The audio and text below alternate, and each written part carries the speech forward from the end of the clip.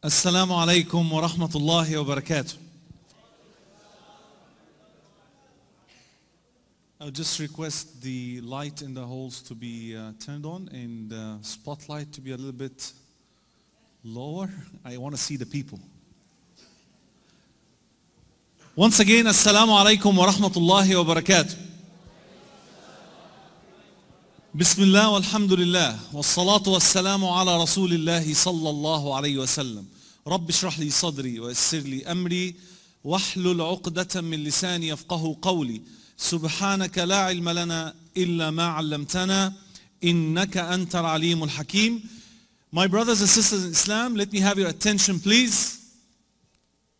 All of you, stand up. Bismillah ar-Rahman. Kindly show me your hands. Show me your hands. Show me your hands. Everyone, raise up your hands up high. All right, everybody smile. Bismillah ar-Rahman ar-Rahim. MashaAllah, tabarakallah, all of you. All right, you can sit down now, MashaAllah. MashaAllah. Just, I'm missing you so much, MashaAllah.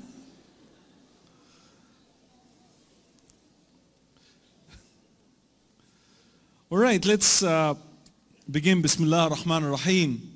My brothers and sisters in Islam, I'd like to begin by congratulating Connect Institute for arranging this conference. And when I refer to Connect Institute, I'm referring to the team behind the preparation, including Islam in Focus and everyone who was involved in putting together this beautiful conference, MashaAllah, tabarakallah. And those who know that I am somehow associated with Connect Institute, I actually had no idea. I had no idea that the team has come together and put all this preparation. I was just saying, how are you doing, guys? Are you okay? Is everything in order? And they would say, don't worry, big brother, just come to the Philippines. And mashallah, tabarakallah, they have surprised me and impressed me. May Allah accept our efforts. May Allah subhanahu wa ta'ala accept your efforts by sacrificing your weekend and being with us here, inshallah, in the company of the angels, because the Prophet Muhammad sallallahu alayhi wasallam told us that whenever there is a gathering where the name of Allah subhanahu wa ta'ala is being mentioned, the angel comes and seek forgiveness for each and every one of us. So may Allah subhanahu wa ta'ala accept your efforts. My brothers and sisters in Islam, I want you to imagine with me one thing. Imagine if you have a son or a daughter who have chosen to be disbelievers, who have chosen to take the path of unbelief. Not only that, but they have died upon that condition. I want you to imagine that situation. I want you to imagine with me your own parents, father or your mother, who chose to be disbelievers. They have actually chose to be on that path of unbelief, rejecting Allah subhanahu wa ta'ala altogether, rejecting the message of Islam. I want you to imagine this for a second. Not only that, but they have died upon that condition. I want you to imagine with me, my brothers and sisters in Islam, your beloved relatives, uncles and aunties. I want you to imagine with me, some of them have chosen to be disbelievers. They have rejected the message of Islam. They have rejected the message of the prophets. I want you to imagine them with me. Those people have chosen disbelief and died upon that condition. What will you feel? What will be your feelings like? Your emotions?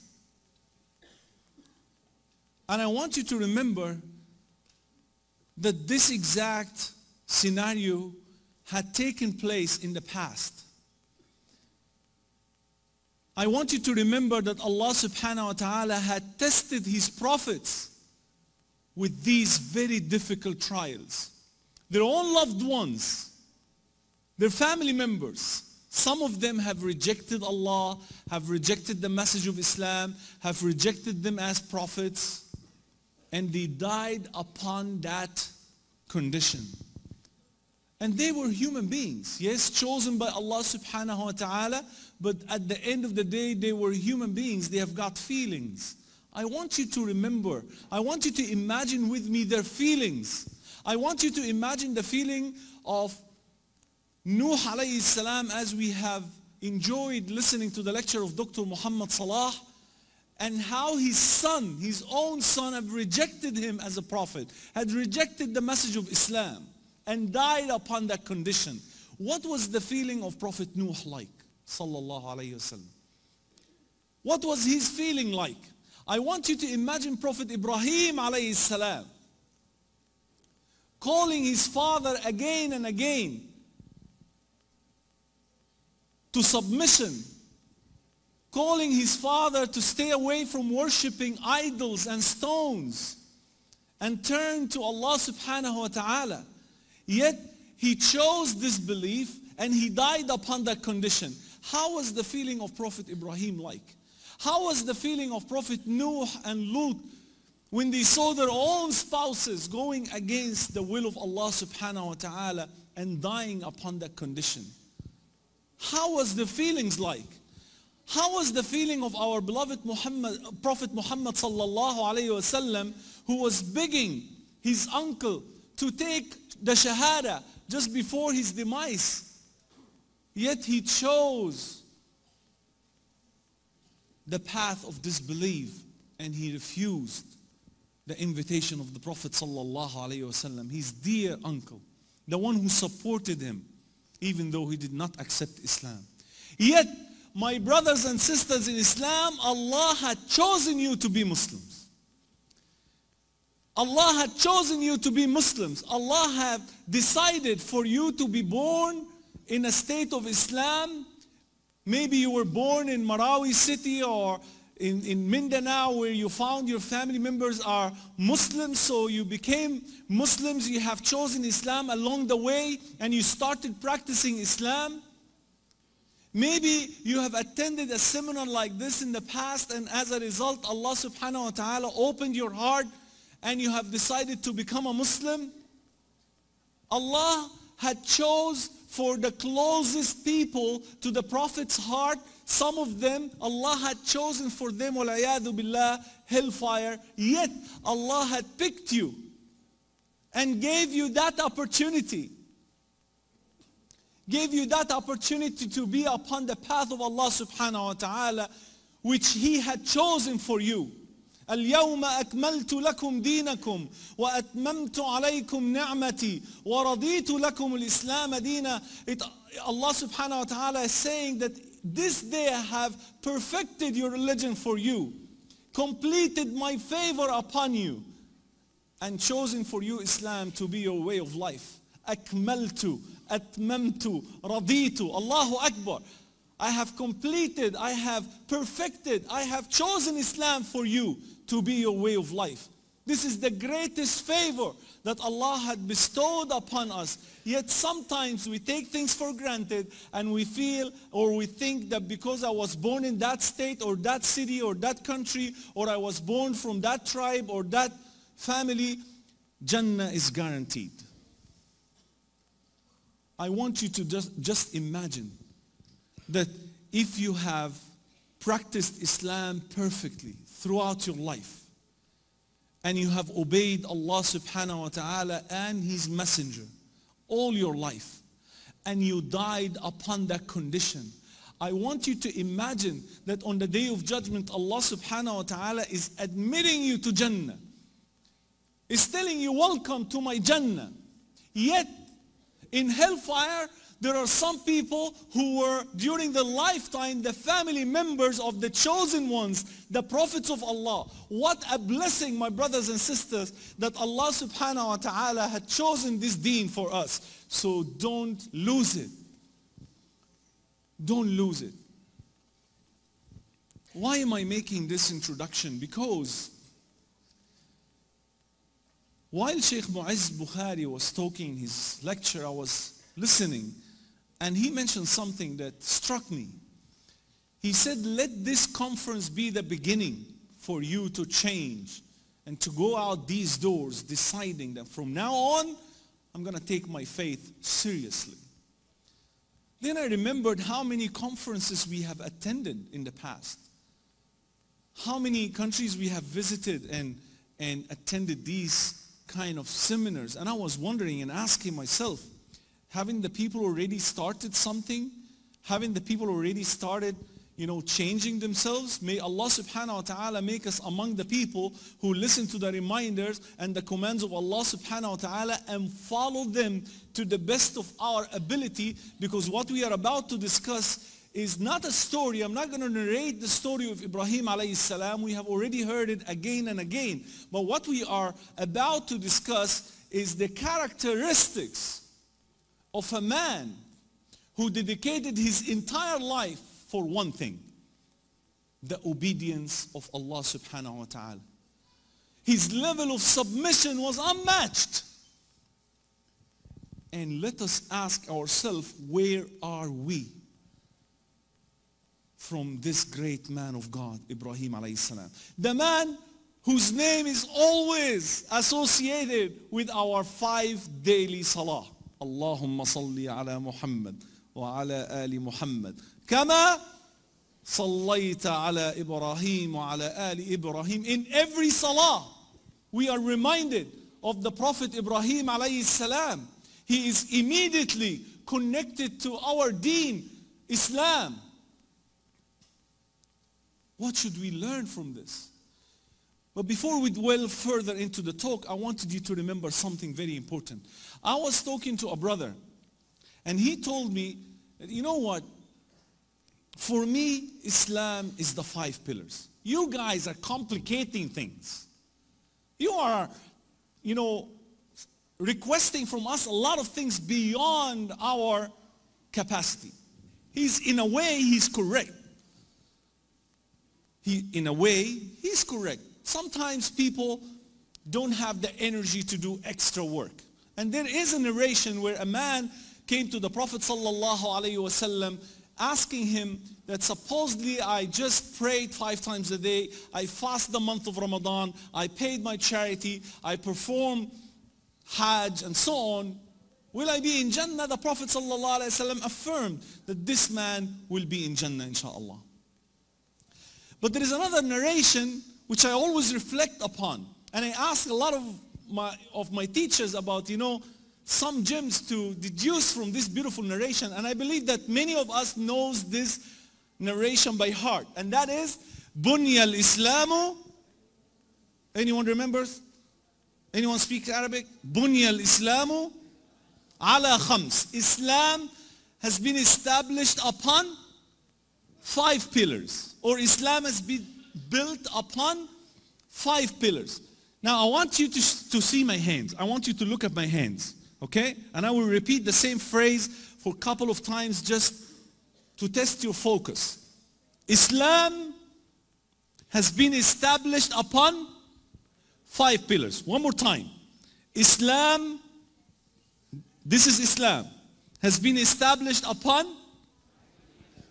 One more time for the brothers. This is not a magic trick, by the way. Don't worry. Islam has, Dr. Muhammad Salah is in the audience. MashaAllah, Jazakallah khairan, Habib. I feel scared when I talk in front of him. May Allah forgive us all. Islam has been established upon. So there is one thing here. The Prophet sallallahu alaihi wasallam, in a way, he's making a distinction between Islam and its pillars. Otherwise, what is the significance of saying Islam has been built upon 5 pillars? So there is something more that we need to look for within the house of Islam. If I came to Manila, I intended to buy a house. And a brother suggested that there is a beautiful land, next door for sale. And I went to look for the land, and I saw, mashallah, the land is spacious, beautiful, and there are, pillars all over the place. Okay, I agreed, I will pay for it, and I purchased the land. Can I bring my wife and my children and move in tomorrow in that land and live there? Yes. Will you live within the land? Will you live within the pillars? Will you sleep there? You will be exposed to a lot of things, right? You will be exposed to heat, especially in Manila. You will be exposed to jeepneys. You will be exposed to those people who pass by and do things in the streets. You know what I mean? Nobody will care about you. You will be exposed to maybe wild dogs, typhoon. You will not be protected. There will be no shelter, no walls, no ceiling, no furniture, nothing. How could you move in?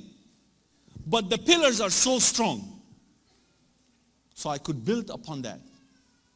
Similarly, my brothers and sisters in Islam, the pillars of Islam are the foundations of this deen. The stronger your pillars are, the stronger the house is, right? So tell me about your pillar of salah. How is your pillar of salah? How is it? Is it strong enough? How's your fajr? Which unfortunately many people have neglected it. How's that pillar? Is it strong? Go further. How's the pillar of charity? Do you pay your obligatory zakah properly according to the teaching of Allah subhanahu wa ta'ala and His messenger, or you became so negligent and you don't even care and you just say, mashallah, I pay a lot, don't worry. It's not about not worrying. He said, no, I'm very generous, I give a lot. It's not about that. First pay what is compulsory, what is necessary, what is required from you, then go for more, don't worry. But how is that pillar? Is it strong? How is the fasting pillar, Ramadan? Does it impact you positively? Does it make you a better Muslim after spending 30 days fasting for the sake of Allah subhanahu wa ta'ala? What happened after that? How's your Quran? Are you reading the Quran daily?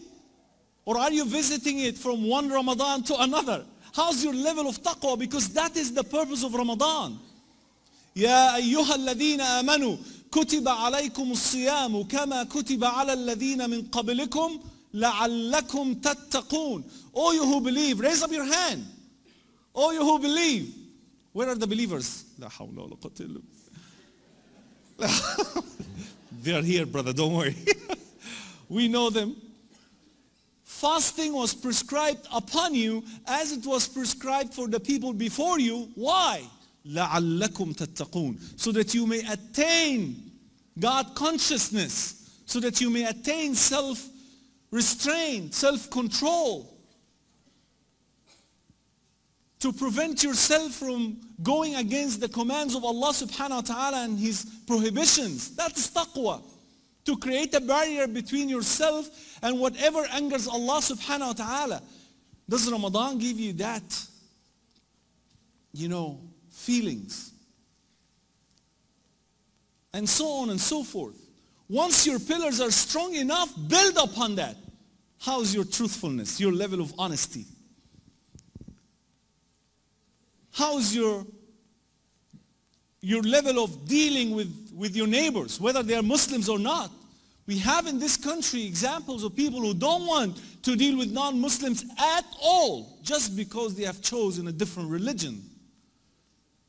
So we need to understand that the Prophet ﷺ used to communicate with non-Muslims. He used to invite them to Islam. He used to show them kindness and mercy. And as a result, because of his behavior, they ultimately came to Islam. And I always mention this beautiful story of the man who walked into the masjid and he urinated in the masjid of the Prophet ﷺ. I want you to picture that scene. If somebody walked in one of the masjids in the Philippines, let us say Quiapo Masjid. So I'm not trying to pick on Quiapo. I've been there many times, but just an example. And he urinated in the masjid. What will happen to this man? Yalla, let me pick one of the brothers. Tell me just, you've been living here for a while. Dead, huh? Inna lillahi wa inna. There's one brother told me, we will make him minced beef, brother. Minced beef. Dead. He will be beaten up. La hawla wa la quwwata illa billah. May Allah save us. May Allah subhanahu wa ta'ala grant us the right understanding.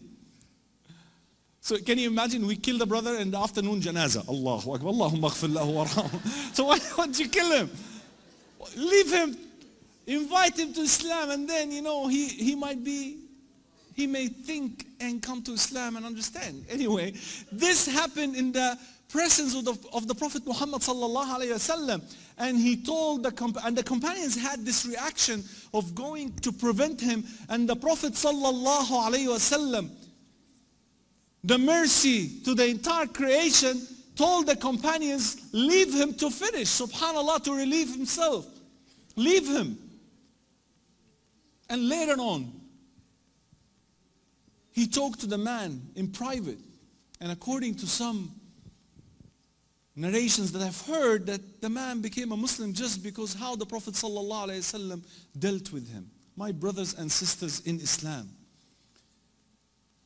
today I wanted to talk about the Prophet Ibrahim alayhi salam and 6 rules. I call them 6 rules that governed the character of Prophet Ibrahim alayhi salam. 6 rules. And we're going to make notes inshallah, so that when we go home, we paint these notes properly in your other notebooks, color them, make some symbols so that you can, come back again and again and visit these notes so that you can be always reminded, inshallah ta'ala. 6 rules. But before that, Ibrahim alayhi salam had a very special place in the sight of Allah subhanahu wa ta'ala. And one of the ayat, Allah subhanahu wa ta'ala describing Ibrahim alayhi salam, saying, Inna Ibrahim kana ummatan. Inna Ibrahim kana ummatan. Ibrahim was an exemplar, an ummah. He was a man equal to a nation. His level of faith and submission to Allah subhanahu wa ta'ala was unmatched. Why, my brothers and sisters in Islam? I will be asking this why a lot. I want you to reflect. We need to ponder. We're not here just to watch some people who come on YouTube, talking, and teaching Islam, and that's it, and taking some selfies and go home, do nothing. Please, let us stop that culture. Let us come here with one intention only, and that is, there is a distribution of the legacy of the Prophet Muhammad sallallahu alaihi wasallam that we needed to be reminded of. And inshallah, as a result, we will practice that to the best of our ability. Ameen. Allah subhanahu wa ta'ala described that Ibrahim alayhi salam was very grateful to the favors that Allah had bestowed upon him. شاكرا لأنعمه اجتباه وهداه إلى صراط مستقيم. Because of that gratefulness of Ibrahim alayhi salam, Allah subhanahu wa ta'ala chose him. He picked him and He guided him to a straight path. What we can deduce from this lesson or from this ayah is that if you show gratefulness to Allah subhanahu wa ta'ala, what will happen? Allah will guide you to the straight path. That's why every single day of our life, every single day, when we pray, we read Al-Fatiha and we ask Allah repeatedly throughout the day, in every rak'ah, to an extent that if you didn't read Al-Fatiha in any of your salah will be invalid. No salah without Al-Fatiha. And in Al-Fatiha we say what? اهدنا الصراط المستقيم. We ask Allah subhanahu wa ta'ala guide us to the straight path. In Fajr. In Dhuhr, what do we say? اهدنا الصراط المستقيم. In Asr, the same. In Maghrib, اهدنا الصراط المستقيم. In Isha, اهدنا الصراط المستقيم. Ya Allah, aren't we guided already? Haven't we recited the Shahada? Aren't we Muslims already and we are granted Jannah? My brothers and sisters in Islam, Jannah is not that cheap. Jannah requires some efforts. The Prophet ﷺ mentioned that this is the commodity of Allah, and the commodity of Allah subhanahu wa ta'ala is so precious.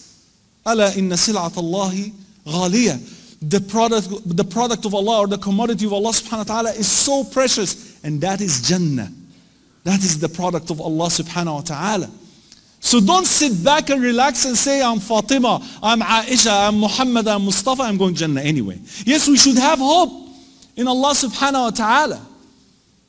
We should always hope that we will be next to the Prophet sallallahu alaihi wasallam, inshallah, in Al-Firdaus Al-A'la. I'm not saying don't hope for that. But also you need to accompany that hope with some efforts. Look at the prophets of Allah subhanahu wa ta'ala. The Prophet of Allah is still praying, is still asking forgiveness from Allah subhanahu wa ta'ala, our beloved Prophet Muhammad sallallahu alayhi wa sallam, whose sins past and future were forgiven. Yet the companions, may Allah be pleased with him, used to count 100 times istighfar. 100 times the Prophet sallallahu alayhi wa sallam used to say astaghfirullah. I seek forgiveness from Allah subhanahu wa ta'ala. How about you and I? If our beloved Prophet sallallahu alaihi wasallam used to seek istighfar 100 times, how about me and you, my brothers and sisters in Islam? So I'm not saying lose hope. No, hope for Jannah. I always tell my brothers and sisters, dream Jannah. Talk to your children all the time about Jannah. We were talking about Harry Potter a little bit.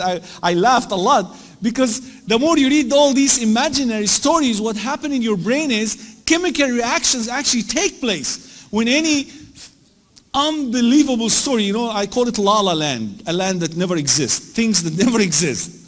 And unfortunately, I came here last year and I want to do that exercise today, inshallah, just to see how many of you are still watching movies.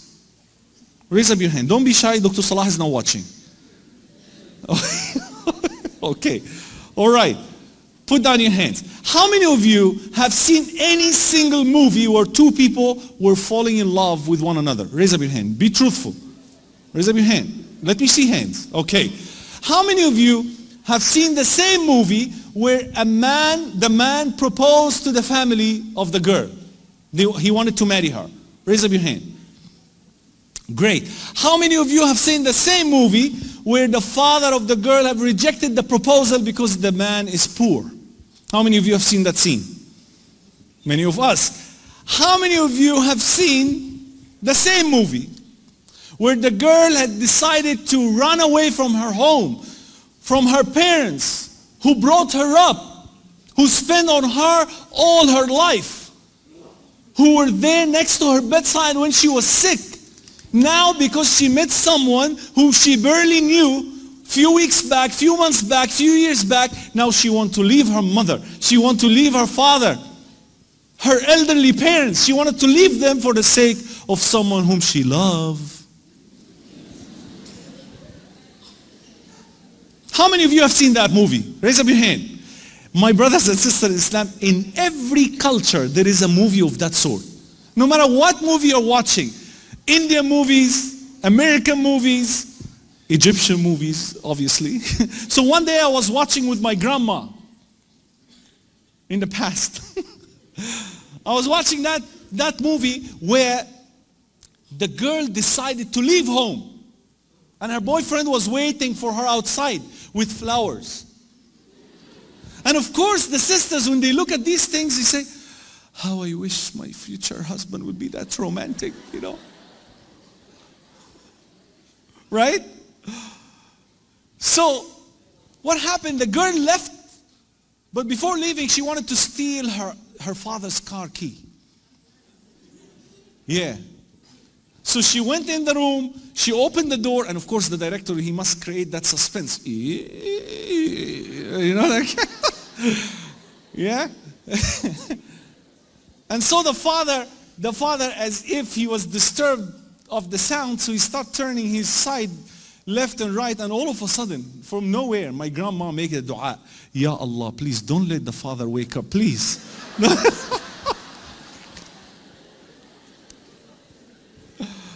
That's what they wanted to teach us. That's what they want to teach you, sisters especially.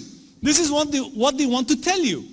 That when you find someone you fall in love with, no matter what his background, is, his religion, his manners, it doesn't matter. So long as he's saying, I love you, it's okay, go for it.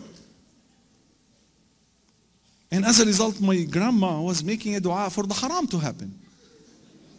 And this is the impact of movies and imaginary stories upon our brain.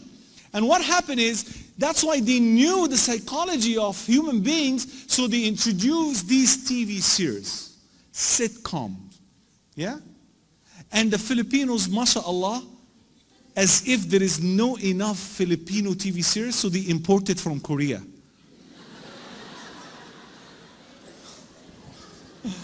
They have finished all the stories in the world, so now they can't go, they can't produce more, so they bring from Korea, please, Japan, okay, no problem. We don't understand the language, it's fine, don't worry.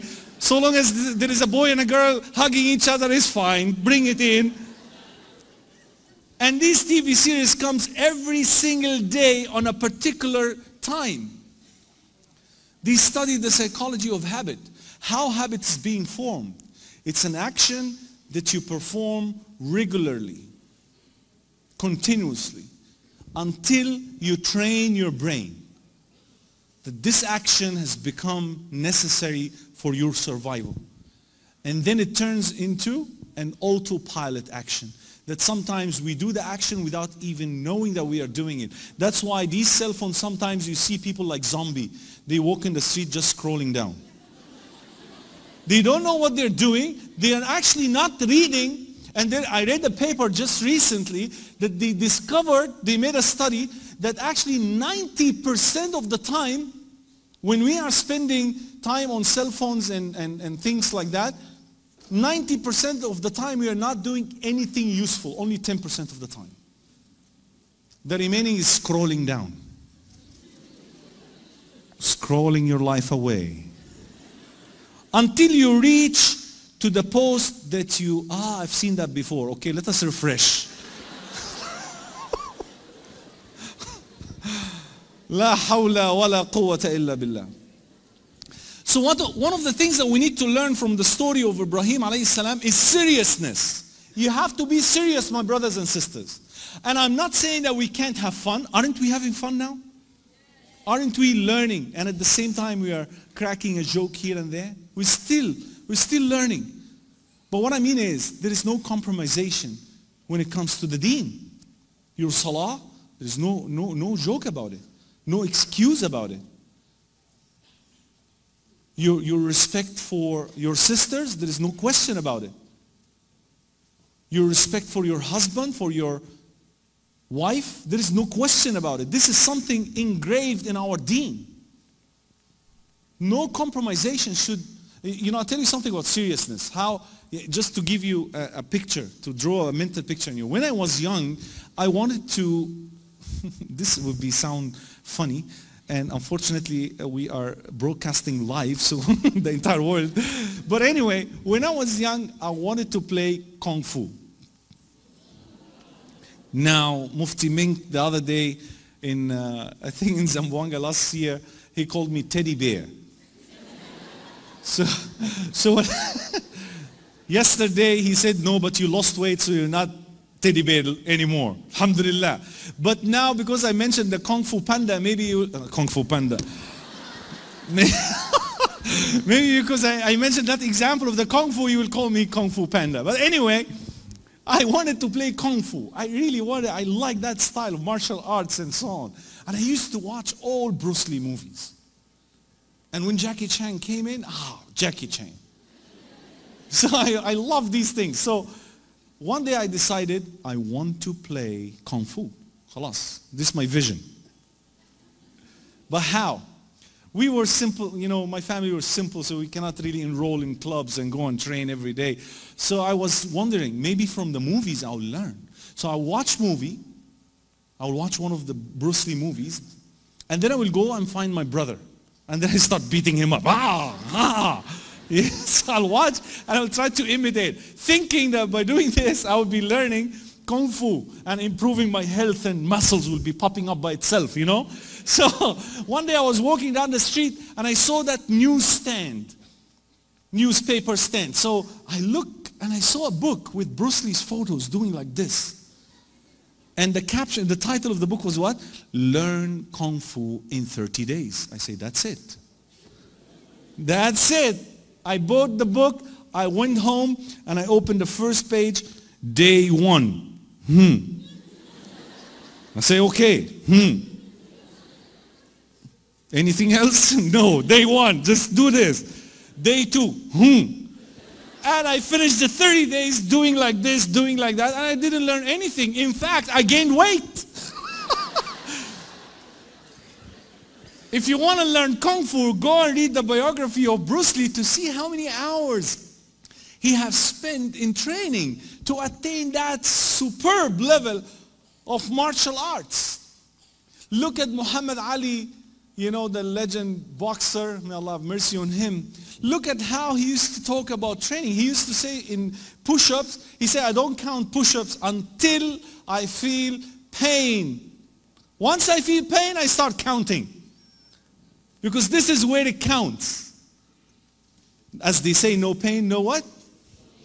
So if you want to be a true Muslim, if you want to be a real Muslim, you have to be serious about your faith.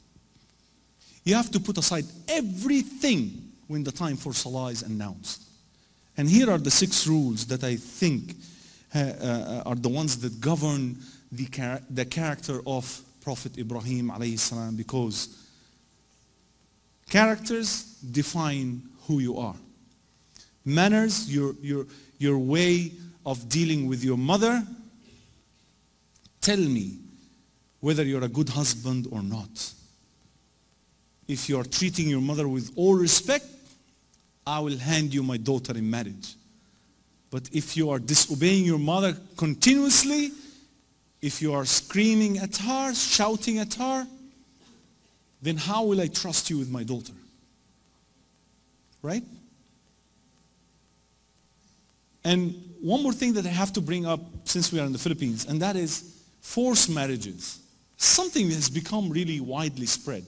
Everywhere we go in the Philippines, sisters are approaching us and complaining about how their parents sometimes push them to get married against their own will. And my brothers and sisters, if you're parents, raise up your hand.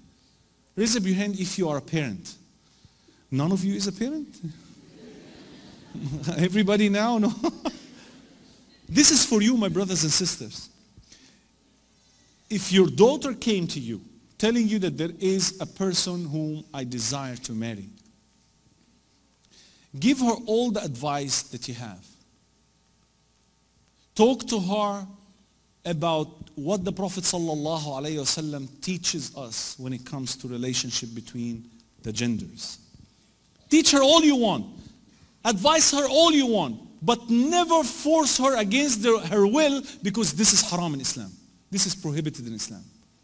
To give your daughter in marriage against her will, this is unacceptable. And the Prophet ﷺ was approached by a lady who was actually married by her father against her will, and she was complaining to the Prophet ﷺ, and the Prophet, peace be upon him, he told her, if you wish, you could invalidate the marriage. Putting all the balls in her court now, telling her it's up to you. So don't make this mistake. Don't let the Prophet ﷺ, disagree with you on the day of judgment. Always remember, whenever you are facing any situation in life, and this is something that I have been blessed to find out from my teachers, ask yourself the following question. Whenever you're confused about what to do, there is 2 things to do, and you're not unsure whether this is halal or haram, ask yourself the following question. If the Prophet ﷺ was here with us today, will he agree with you or not? If the Prophet ﷺ visited your home while you are lying down on a couch watching TV series or MTV songs, video clips and whatnot, will he come and sit next to you and watch with you? Ask yourself this question, and if the answer is no, shut down the TV and do something else that he would approve of on the day of judgment. If the Prophet ﷺ, men or women who started smoking, saying that smoking is not haram, it's only makruh.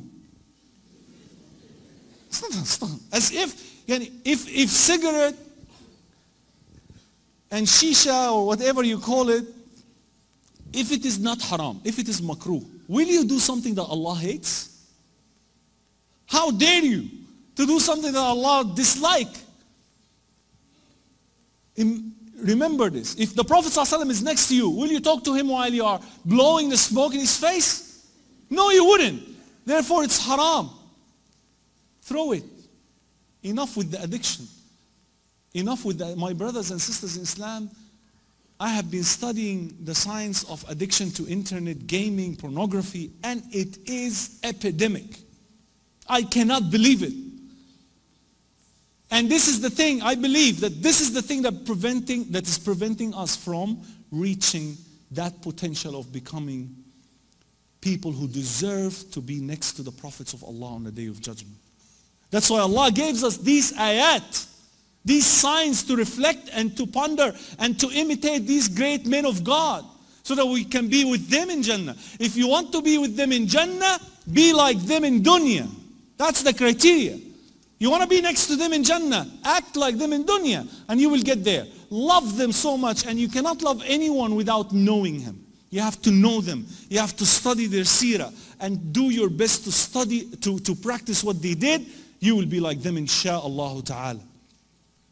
What are these rules, my brothers and sisters in Islam? Rule number one, the rule of non-dependency. And I will explain everything. But these bullet points, I want you to write it down so that it can remind you of what we have discussed. The rule of non-dependency, meaning that not because I have been selected by Allah to be a prophet, I will rely on that and do nothing. I will not bring a throne and sit on and order everyone to do the job on my behalf. No, no, no, no.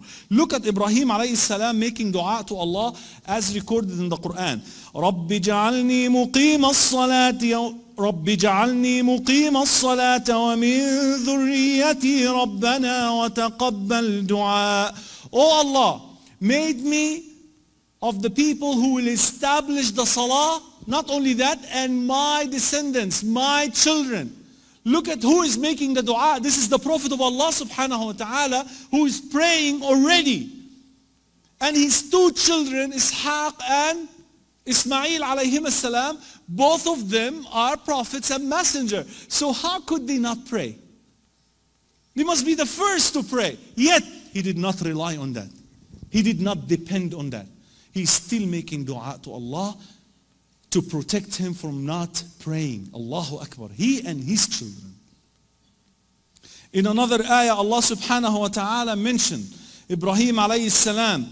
وَإِذْ قَالَ إِبْرَاهِيمُ رَبِّ جَعَلْ هَذَا الْبَلَدَ آمِنًا وَجُنُبْنِي وَبَنِيَّ أَن نَعْبُدَ الْأَصْنَامِ.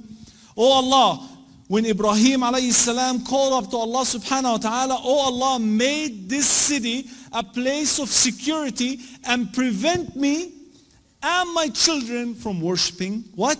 Idols. The man who broke the idols. I want you to imagine this. The man who broke the idols and go against his people, he's praying to Allah to prevent him from idols. Why? To show you that nothing is guaranteed. Nothing is guaranteed, my brothers and sisters. Abu Bakr as-Siddiq radiallahu anhu arda said, if one of my foot is already in Jannah, I will never feel secured from the plan of Allah. Maybe Allah will change his plan. Who said that? Abu Bakr as-Siddiq radiallahu anhu arda, the man who was given already a guarantee of Jannah during his lifetime. Where the Prophet ﷺ told him, you are in Jannah. Yet he said, if one of my foot is in Jannah, I will never feel secure from the plan of Allah.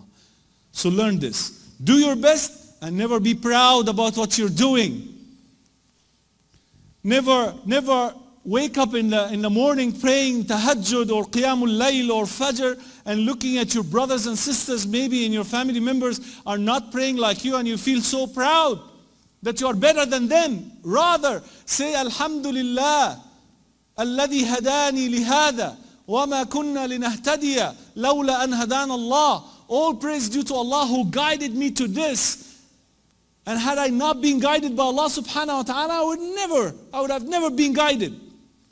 Always relate your goodness to Allah. Always give the credit to Allah subhanahu wa ta'ala. Never rely on your good deeds, my brothers and sisters in Islam. The Prophet ﷺ himself, he said that I will not enter Jannah with my deeds. Who are we to be proud about our deeds and go and belittle everyone else? So we have to be careful. The rule of non-dependency. Such great people who were picked by Allah, who were called وَاتَّخَذَ اللَّهُ إِبْرَاهِيمَ خَلِيلًا. Allah had picked Ibrahim, had taken him as a close friend. What an honor. What an honor given to Ibrahim alayhi salam and his family in the Quran. Yet, he did not rely on that. He was serious about the deen. Let us be serious a little bit.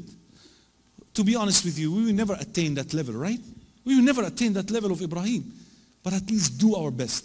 Let us reach to our potential. Insha'Allah ta'ala. Rule number 2. Unshakable reliance on Allah subhanahu wa ta'ala.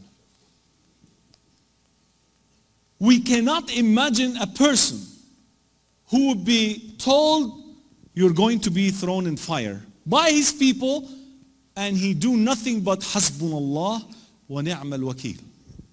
Allah is sufficient for me and He's the disposer of all affairs. And he was what? How old was he? قالوا سمعنا فتى يذكرهم يقال له إبراهيم. We heard a boy, a little boy, making mention of them. His name is Ibrahim. Fatan, a little boy. Yet he was not shaken, he was not threatened. According to some narration, they have actually placed, they have invented this catapult. You know the catapult, they put him on one end and they release the other and then it throw him to a long distance. According to some narration, they have built a furnace and they set it on fire and they throw him into the fire through that catapult. And he went into the hellfire. And according to that narration, the angel Gabriel came to him and told him, do you want something from me? I'm ready for you. He said, as of you, I don't need anything. As from Allah, Hasbunallah wa ni'mal wakil. The lesson is, do what is right. Continue doing what is right. And if things go wrong according to your own perspective, rely on Allah subhanahu wa ta'ala and say, Hasbunallah wa ni'mal wakil. So long as you're doing what is right, put your trust in Allah. You will be tested. As we will see now, you will be tested. Rule number 3, the rule of challenging his own tradition. And this is something very relatable to our brothers and sisters in the Philippines. Because sometimes culture influence your deen. The way how you were brought up on certain things can actually affect on your deen negatively. You see, Ibrahim alayhi salam was born in a community who worship idols. So naturally, the natural reaction of a man who was born in that environment is what? Is to also follow his tradition. Yet, he was intelligent. And Allah had given us all of us, Allah had given us that intellect, that power, that God-given gift of thinking and reasoning. We need to reflect sometime and sit down together. And wallahi, my brother and sister, I was in a certain country and I asked a lady, who is more important, your culture or the sunnah of the Prophet sallallahu alaihi wasallam? And I was shocked, wallahi, I was shocked to hear from the full lips of this lady telling me what? My culture. And believe me, there are many people like that who follow their culture no matter what. No matter what. Even if you bring an evidence from the Quran, from the Sunnah of the Prophet ﷺ, where are you from? Have you heard that? You know, when you advise someone, if you are from a different country, they will, where are you from? I'm from Egypt. No, we are from Philippines. We are Tausug. We are Maranao. We are whatnot. We are different. No. We are Muslims still, but this thing, no. They pick and choose. ادخلوا في السلم كافة. Enter into Islam, all of you. Filipinos, Egyptian, and everyone else on planet, since you have decided to become a Muslim, enter into Islam wholeheartedly. You can take with you all the cultures that match the religion and leave out these things that contradict the religion. That's fine. You see how Ibrahim alayhi salam talked to his father. يا أبت إني قد جاءني من العلم ما لم يأتك فاتبعني أهدك صراطا سويا. Oh my father, indeed, knowledge has come to me, not to you. He's challenging his father's knowledge now, respectfully. Listen to the words. Ya abati, oh my father, oh my daddy. A respectful term. Ya abati, beautiful term. Relaxing him from any anger. Oh my father, knowledge has come to me, so please listen. I want to share with you something that I've learned. Learn the arts of advising elderly. Learn the arts of advising your parents, because sometimes their ego at that old age, sometimes they don't want to accept that their children are their teachers. Don't let them feel that. Go humbly and tell them, listen, I've listened to this narration. What do you think? Do you think that this is... Let him teach you indirectly what you want to teach him. Respect. Rule number 4, inshallah, because they have shown me the signs. I have only 10 minutes. Now they are less than 10 minutes. May Allah forgive Connect Institute. Rule number 5. Okay, we will skip one rule, all right? You forgive me for that. Rule number 5 and rule number 6 are very important for us in this, very relatable to us. The rule of sacrifice. The rule of sacrifice. And this is not an invitation to parents to go home and start slaughtering their children. All right? The rule of sacrifice. Sacrificing something that may be preventing you from becoming a better Muslim. Sacrifice that. Leave it out. Like the young boy who was addicted to pornography, and his problem was his cell phone. And when he discovered that this is what is holding him back, he gave up his cell phone. I like it so much, I love it so much, but it's not making me a better Muslim. I leave it out.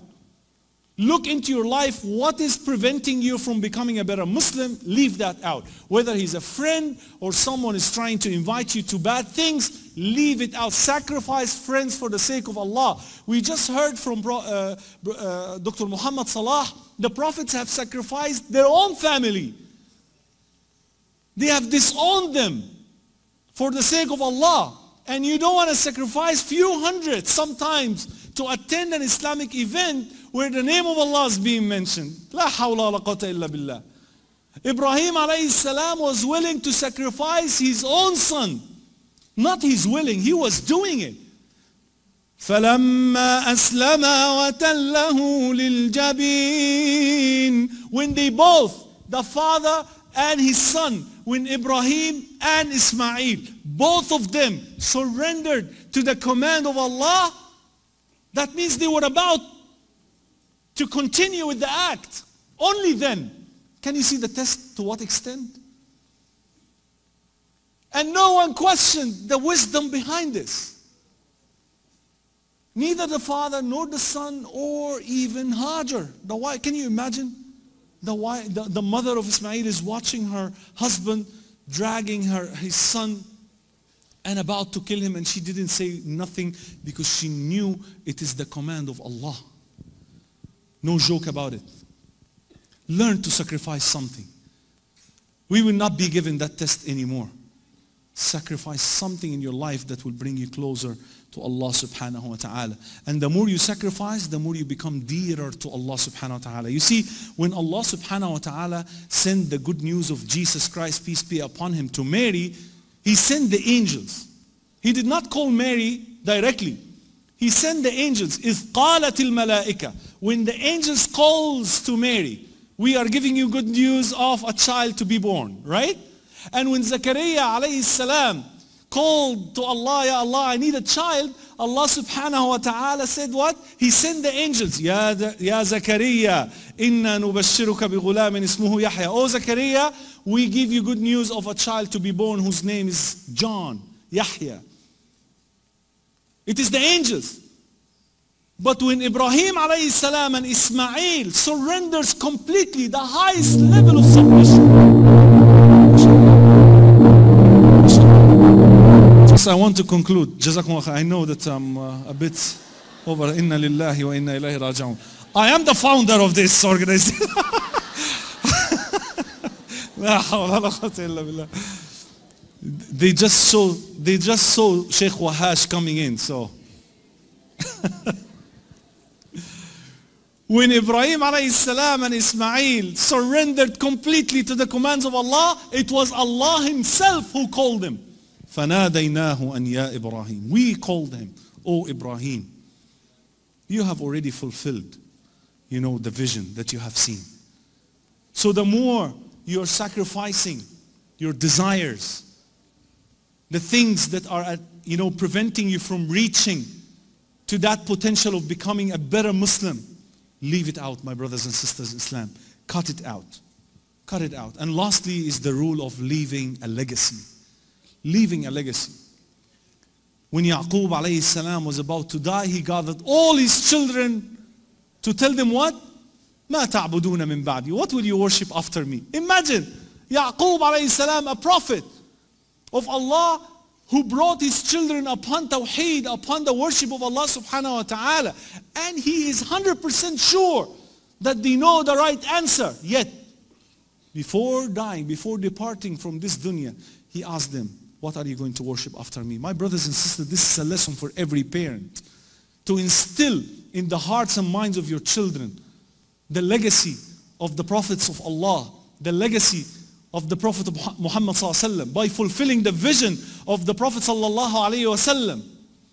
When the Prophet sallallahu alaihi wasallam was standing addressing the people for the last time, he told them, "Ballighu anni walau aya." Convey on my behalf even a single verse. That's the vision. That's the legacy that we wanted to continue doing, inshallah.